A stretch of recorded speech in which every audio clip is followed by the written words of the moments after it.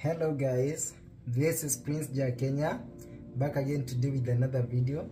And as you can see, the title of the video is why I joined the military. Where did the dream or the desire for me to join the military came from? Earlier, before, when I was a young child, did I ever think that one day I'm gonna find myself in the military?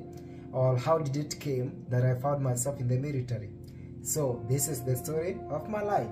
So when I was still growing up as a child, I had never any thought of maybe one day joining the military. In fact, if at all there is a job that I really hated, it is any job related to uniform. You know, I used to see that job is so risky, especially in terms of our lives. I used to think, by that time I used to think that any job related to uniform is so risky. So myself, as in every other kid, that I used to dream of one day going to school, not to go to school, because by that time I was in school. So I used to dream that I will go to school, work hard in my education, probably go to university or college, do a civilian career, and get myself a civilian job, and my life continues from that way. So there is no way I had ever thought that I would come to join the military, because even I remember by the time that I was talking to my friends, sometime in a group we could talk about how your future will be like, and any job that you would want to do. So my interest was anything related to law. My interest was anything related to law. That's why my desire was to join to be a Chief Justice of Kenya, the country that I was born. Then I came and saw that that's maybe a big career that I can never achieve. I lowered my expectation, and just finally came with the decision that I'm working hard to be a lawyer, a criminology lawyer. So life went on well, everything went on well. I went to school, but unluckily I didn't study very hard. That made me to fail in my high school education, or my high school final exam. And you know what?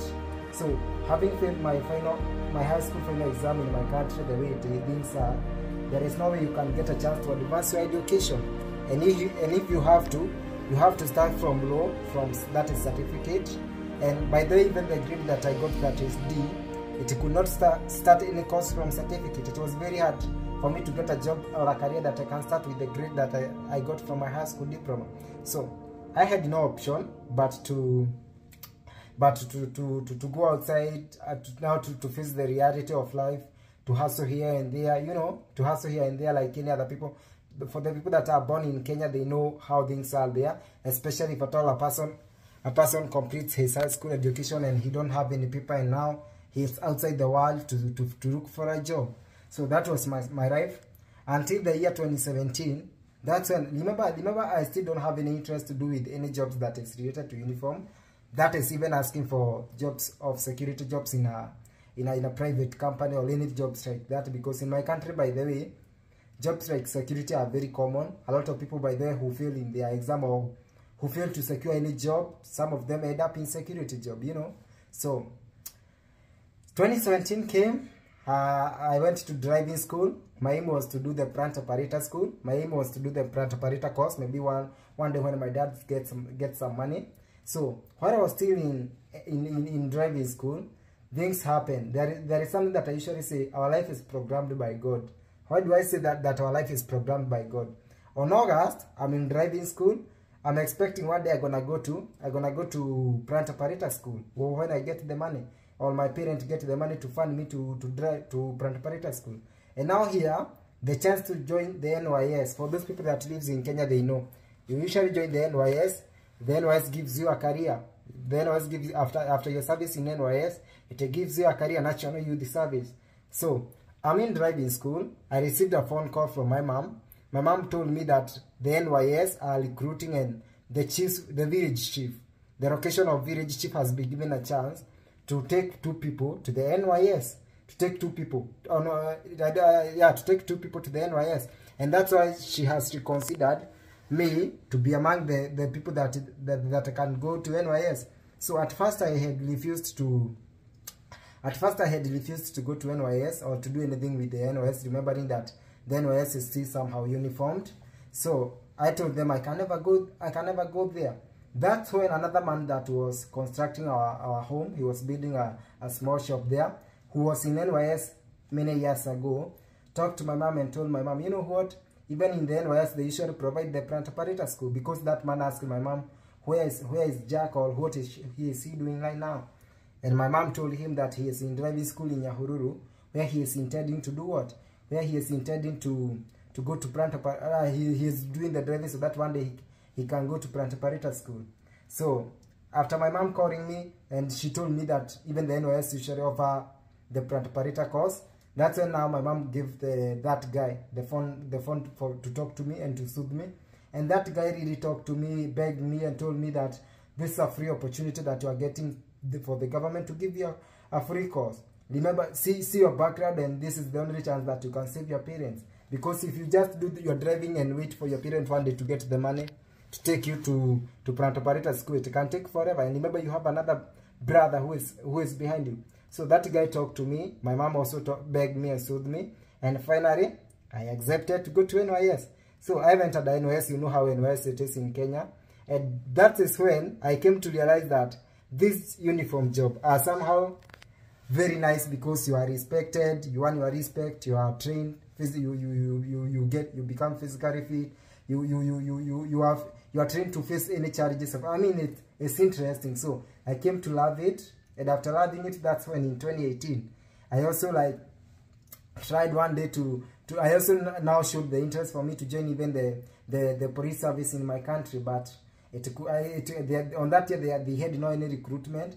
I remember even in one of my stories, I don't know whether I told you that I was conned 5,000 by scammers pretending to help me to, and so I could not make it to join the police service over there, because even that guy who was just a scammer, he called me 5,000 shilling in the name of helping me or assisting me or guiding me on how to join the police service, of whereby he was just but a con man. So I could not make it to join the services over there. For those people that come from my country, they know how it is hard or easy for somebody to join the military or to join the armed forces. So life went on by. I continued with my life. I completed my school in NYS. I got the plant operator course that I joined the NYS to do. So on 2020, that's when I graduated on NYS. Remember, for those people that usually for my dream is that I used to try my best to come in America, because in the USA is a lot of opportunity, because in the USA is a first world country. So being a first world country and my country being a third world country, I used to trace and do research that over here in this world there is a lot of opportunity. In this world it usually gives some people who have a dream, some people who have the potential and capability to do anything in this world, or to do something that can impact life, but they don't have an opportunity. So it usually gives you an opportunity. So I used to try my luck to come in the US, and by good luck I won a green card. After winning a green card, I came here in the year 2022. So after coming here in the year 2022, the first thing that I did, I remember even I had not received my green card. Yes, I had received my social security card, and I was working at warehouse job, but I had not yet received my green card. The next thing that I did is to find my way to recruiter. You see, the reason to find my way to recruiter. So I went to Googled put the zip code of my county, the one that I was living. I saw the number of a recruiter, and I called that number. But because I was still new in the US, so I had no any means of transport or something like that. So I had to let my recruiter know that I don't have any means of transport that I can use to go to Hazel, her office. And so the recruiter told me that, you know what, no problem, I can just come and pick you at the time of your choice. So we organized and scheduled an appointment, whereby we scheduled an appointment at 10. And by 10 o'clock, the recruiter was in my house, in my apartment. He picked me up and we went to the office. So he explained to me everything about the army. By the way, the first time I went to the army office, I didn't go to the Navy office, although my interest was in the Navy, because even 2 years ago, after completing my NYS, I applied a job, a security job in a private company where I was just a guard, earning like 8,800. That is in US dollars. How much is it in my country? In US dollars, it's like $80 a month.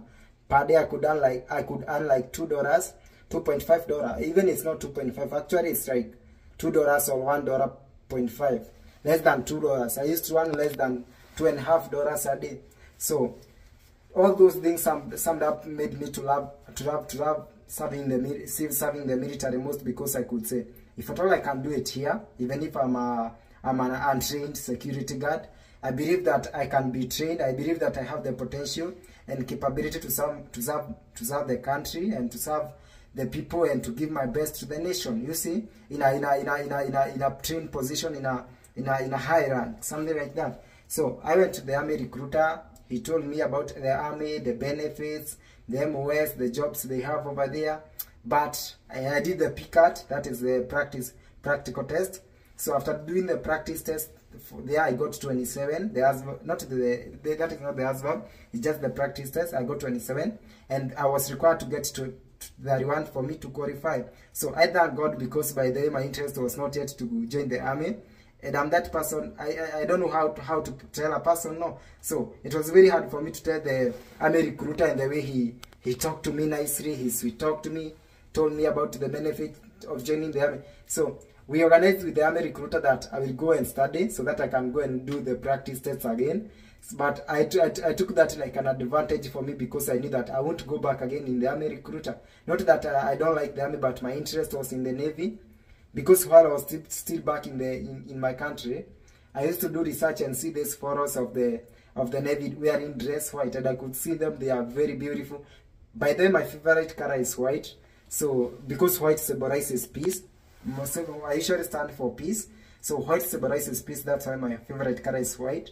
So I used to see the Navy with their dress white, and I could say, oh my God, one day I want to see myself in the dress white. Remember, I'm back in my country. I'm doing the security guard job, earning less than $2.50 a day. So the day that I went to the army recruiter's office, and he took me back, dropped me in my apartment. So the following day, I contacted now the Navy recruiter. Okay, the reason why I contacted the Navy recruiter is because my interest was in the Navy. And the following day when it came, even I paid myself the Uber fee I paid myself my money. Now I had to sacrifice myself to pay for what I want. So I paid for the Uber, went to the Navy's office. We talked. I went with my document, and over there even I didn't talk much, because I had already I knew my interest was in the Navy. So even I didn't ask a lot of questions, and I didn't want a lot of explanation from the Navy recruiter, because I just told her I have come to start the process. So we started the process over there. After starting the process, I didn't have the full document required. So there is no way I could continue with the process having all the document required, that is green card. So I had to go back again in my home for me to wait for the green card.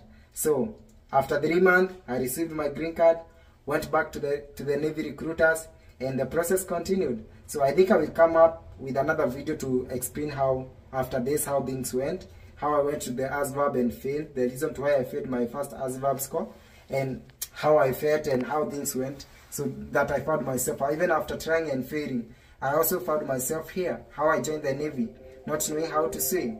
I'll come up with those stories just to motivate you. I know in this world there are those people that are, some of them are young people, they are seeking to join the military, others are there feeling the ASVAB, others are there, even they are, maybe they are international people like me, they usually just decide to serve this, the most powerful military in the world, that is United States of America, but they don't have a chance. The thing that I can tell you is that dreams are varied. 3 years ago I used to see the Navy, the United States Navy. I didn't know whether I can come in America, but through determination, through hard work, through trying my best and trying my luck and pray my God to help me out, my God gave me a chance. I came in the US and I fulfilled my dream of joining the US Navy, and I'm now serving the United States of America, and I'm now in the most powerful Navy in the world. You know, I'm dedicating myself to it, and I'm giving myself to it 10 over 10. So the thing I want to mean is that failure is not fatal. Sometimes you will try some things, sometimes you will fail, but if at all you don't give up, if at all you keep on trying, there is a day that the things that you have been wishing will come to be true. I tried to come in America for the first time. I tried the second time, that's when I got it. I just came here, tried to join the military for the first time, I failed. I tried again, the one that I will come with the story, and I got it. Even so far, the thing is, this life we keep on failing, we wake up and we continue moving. So I just want to motivate someone outside there who have a dream and a desire to achieve something, not only to join the military, but even if it's a career or a job, or to go to school and advance your education, but you don't know how to go about it. Your current situation is not a final destination, and it's not yet over until it's over. You still have a time, you still have a chance, you still have an opportunity to make it happen. Just believe in yourself, believe in God. Keep on trying and do your best, and leave God the rest. There will come a day that you will see yourself. There will come a day that you will see yourself in the thing that you wished one day to see yourself in, and there will come a day that you will say, truly I did it. It wasn't easy, but because of not giving up, because of the power, supernatural power, maybe if you believe in God, because of because of God, I made it. You will be proud of yourself. You will be proud of the journey, and you will say, truly I made it. So that's all about it, guys. Please, if at all you haven't subscribed to this YouTube channel, consider subscribing for me. Consider sharing this video. If at all it blesses you, touches, I will inform you. Bye bye, and God bless you. See you later with the part 2 of this story.